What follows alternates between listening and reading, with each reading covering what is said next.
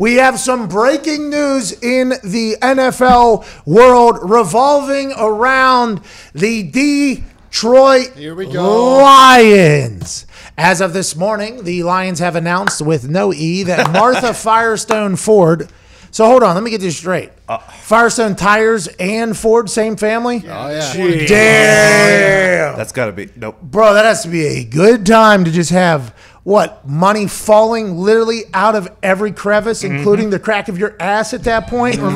Good for Martha Firestone Ford. She is stepping down as principal owner of the team. Her daughter, Sheila Ford Hamp, will take over. Shout out to Sheila Hamp. She's now the owner of the Detroit Lions. Foxy is a diehard Detroit Lions fan. I think a lot of people have said, hey, she needs to step down. Okay, she needs to step down. We need somebody else's brain in there. We got the same coaching staff as last year, same front office as last year, but now we have a new owner. What's going to change, Foxy, and how do you feel? Tuesday, June 23rd, Pat. This is it. The Detroit dynasty has started. I'm 25 years old. I've never seen a playoff win. Martha, see you later. Get out of town. Hello, Sheila. If you talk to anyone, they say, what's the problem with the Lions? And it's always been ownership. Now we got a new one. No offense, Martha. Same owner. Yeah. Same exact owner, same family. Actually, was born and raised in the Martha business. So no, he's going to act the same exact way as Martha. It's just her daughter taking over the day-to-day now. No, that's not how this. Martha was 94 years old, Pat. You don't think Sheila's potentially going to – you think Sheila's going to want the Lions to win, or you think Sheila's potentially wanting the Lions out of the family? Sheila knows that we have Thanksgiving football every single year, and she also knows winning. This is the year I get to see a playoff win, Pat. Here we go. Sheila Ford Hamp comes in relief of her mother.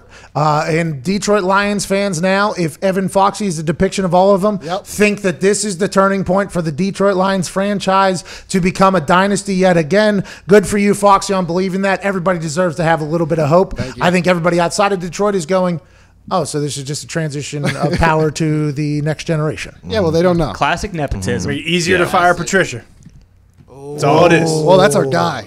All right, that's you watch your mouth, all right? Hey, listen, Matt Patricia knows that he even said that he didn't expect to be the head coach right now, but now that he's got another year in there, maybe a little bit. You guys got rid of Jim Caldwell after he won some games, said, hey, not enough. Martha said, not enough, Jim Caldwell. You look like you're on the sideline always keeping a calm, cool demeanor. It's not calm, cool here in Detroit. Everything's burning down. Have a little bit of emotion. Let's get rid of him. So then you bring in Matt Patricia, our guy, by the way, Jim Caldwell, my guy.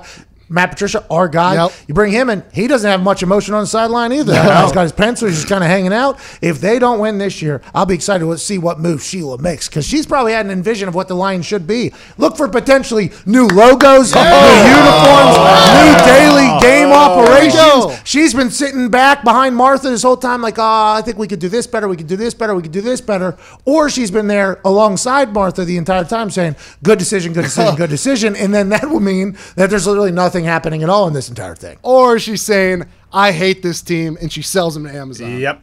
Oh. Jeff Bezos, by the way, could come in and buy the Detroit Lions, the Detroit Tigers, the Detroit Red Wings, and the Detroit Pistons. But if you're Jeff Bezos, why would you do that? Bezos says he's made a career out of good decision making. What's up, Foxy?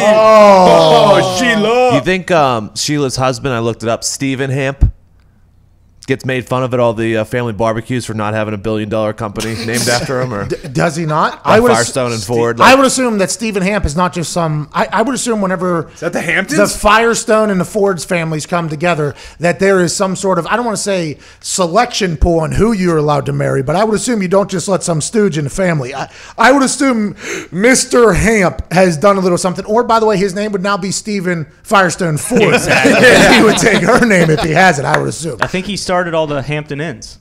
I'm pretty sure. It's saying here he's a Michigan grad. Oh, he stinks. He stinks. Good venture capitalist. Just for venture capitalist means he invests money. Okay, it's funny that was real strong. He's around a lot of money, Mr. Hamp. But Michigan, by the way, gets a bad rap, obviously, for a lot of reasons. Yeah. Ann Arbor was gorgeous. Good school. I have never seen a university like that before. There was just Bentleys parked in the front of houses, and these students were just having the time of their life. I was like, damn, I understand why if you go to Michigan, you want to let everybody know you went to Michigan, because that experience up there was insane. Yeah, I'm a Michigan State guy. I'm supposed to hate Michigan, but it is very nice, and they know it, and they will let you know. Yeah, and to be fair, Michigan State stinks, so. Come on. So Come on. Maybe Sheila will save Michigan State too. You know what I mean? wow. Maybe this will be Pat. maybe this will be your God. I woke up. I woke up wearing this Honolulu blue. Knew it was going to be a good day. This is it. Attaboy. This is Honolulu it. Blue. That's what it's called. Yeah. All right.